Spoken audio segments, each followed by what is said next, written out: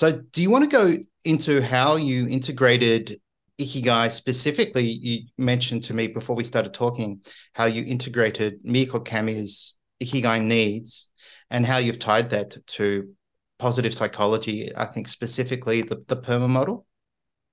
That's right. We've managed to look at the two areas in where Seligman's PERMA model, but also the seven ikigai needs and how they actually relate to each other and interrelate to each other as well.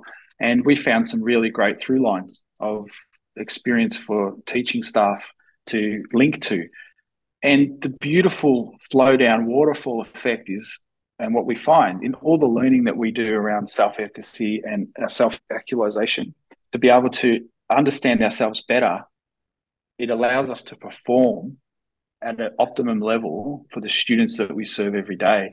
And being able to incorporate that within a school learning environment, which is so human centric, it is a human ecosystem. Schools are anywhere where humans collectively congregate for any periods of time. Obviously, is a human ecosystem, but we need to get back to that idea of being able to nurture our ecosystem and cultivate the ground on which people walk on with such rich nutrient and research depth ideals where society can actually move in a really positive direction forward, where children really want to come to school because they feel that ibasho are in the school. They know that the school is a place of safety, sanctuary, and curiosity where they can actually be themselves, and their own strengths and character strengths will be recognized and also celebrated in the groupings and the work that we all do together.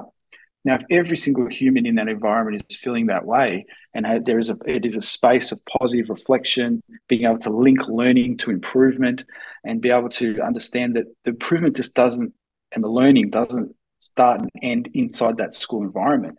You can just have as much rich learning experiences outside of our environment and actually bring them back to share with others to amplify learning for all.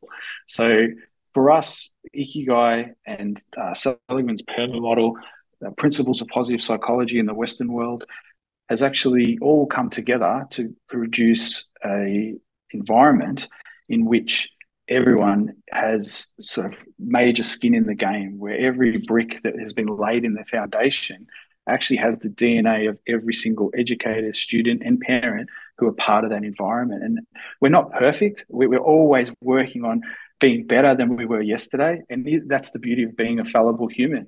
A lot of the time, I self-reflect that I could have done better, I should have done better.